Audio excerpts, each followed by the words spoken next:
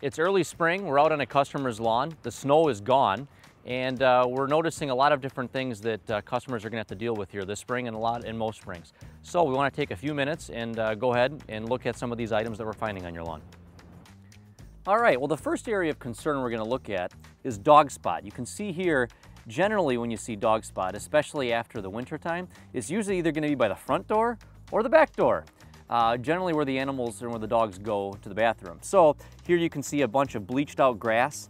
That stuff is not likely to recover. So there's going to need to be some remedies to work on that grass in those areas. All right, so we wanted to focus here on how we work on replacing the dog spot on your lawn.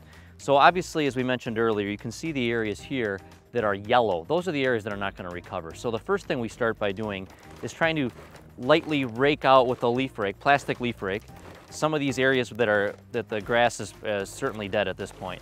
You can see that'll allow it to breathe. So when we do that, now we're going to want to bring in some topsoil and some appropriate grass seed for the conditions on that lawn, because those areas are going to need to be reseeded. Seeding it, putting some seed in there, and then putting topsoil over the top of that will increase seed to soil contact, which will ultimately lead to better germination rates. So please contact Weedman to make sure that we can help you on the proper timing for the seeding. All right, the second issue we have on lawns, which is extremely prevalent on the lawns of the upper Midwest post-winter, is snow mold.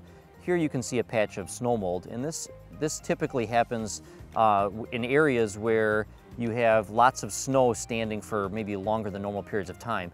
Those areas might be areas around sidewalks and driveways where you have the big snow piles piling up. So here is a little patch of snow mold. You can see in there close that there's a little bit of a pinkish hue to it, and that is the fungus in there, easily identified as pink snow mold.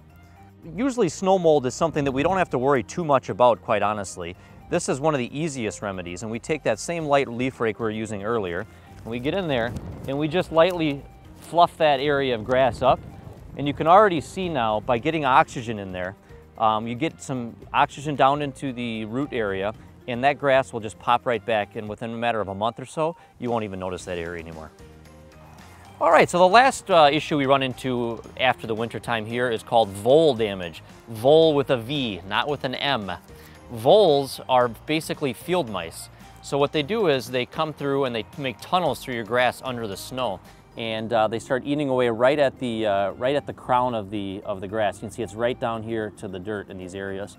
Normally you don't notice them a whole lot in the summertime because usually they stay deeper in landscaping, mulch beds, or fields, prairie grass, things like that.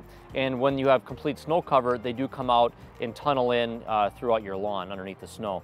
So here you have an example where the ground is pretty wet, so it's knocked down a lot of the areas that they've gone through, but you can see all the damage through here that they've come out through this landscaping area out into the grass and disrupted the turf. All right, so here we've taken a little bit of time to rake this area out so you can really understand what these veiny runs look like from voles. So what they do is here you can see coming right through out of the landscaping area, they have eaten the tissue right off, and it made a real veiny-like trench right through into the yard. So we've taken all that dead grass out of here now, and this is really going to help this area recover.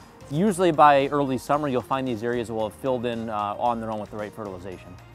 Thank you so much for watching. If you're interested in a quote from Weedman, please go to weedmanusa.com. Also, please go ahead and check out our Facebook page and our YouTube channel. Thank you so much and have a great day.